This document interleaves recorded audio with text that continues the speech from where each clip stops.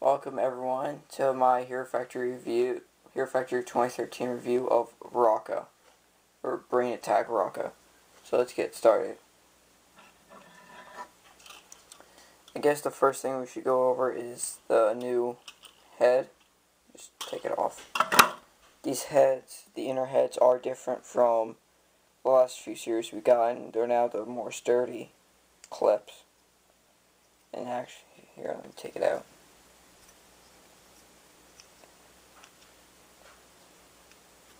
Rocka's mask is also new. Here, let me give you a look at that. It no longer has the one eye. I don't know what side it was on. He no longer has the one eye. Here it has both the two normal eyes and the antenna, and cameras and stuff like that. They're around the same size. I think it's the same size. I'll put that off to the side. Here's the head. It's the same color green as last time from Breakout, but it has no interface this time. All it has is an axle hole here and at the top. And right here it's actually got a mini pin, which you take this new mask, and all you do is you just kind of clip it in there. I guess you could, this head looks really good if you want to make some Android mocks or something like that. Just some computerized robot or something. And then we have his weapons, or I guess we should go over the core first. Now, this body is also new. Here, let me go over the body. It's got a new shape to it. Again, you have the core. I'm not going to take that off and show you the code. It's my code. And now it has clips here, here, here, and here, which you just attach his arms on. And when I first saw pictures of this, these claw pieces looked like they were going to be completely flush with the body, but they're not. And plus, if you want them to look like the bag, I actually got the bag right now. If you want them to look like that, you gotta bring them out like that. I don't like that. I really wish it would be in more attached to the core. But so yeah, you have this sword, the translucent green sword. It's too bright here. Let me just get the light out of the way. You have the translucent green sword. This is brand new. All it has is the axle hole, which you connect onto his fist. Then he has a little knife.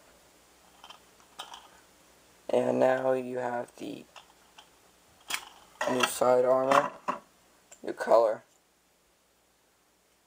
It's the number, what is it? It's a number 4 translucent green piece of armor. Then he just has this extra bulk.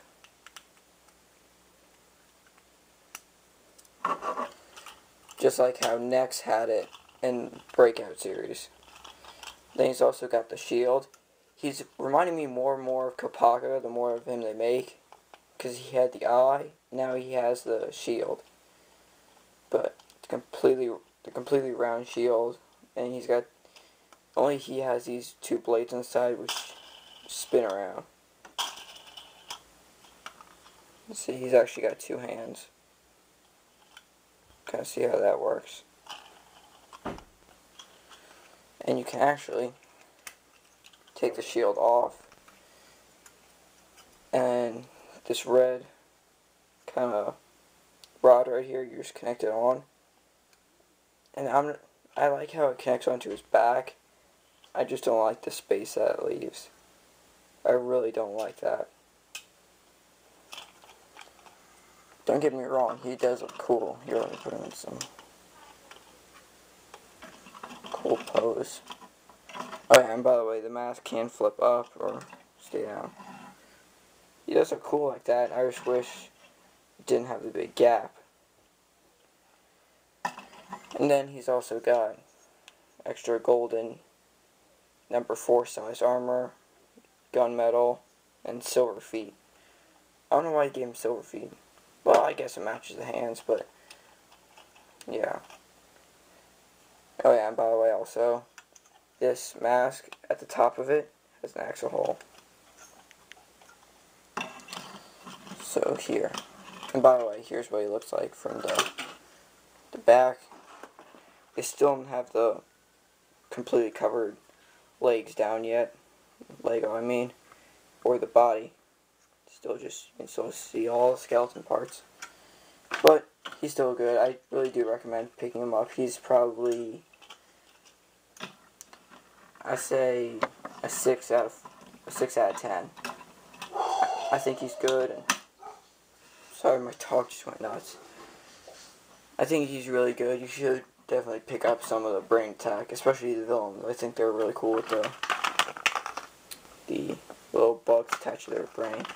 Well, I hope you enjoy this review, and thanks a lot for watching.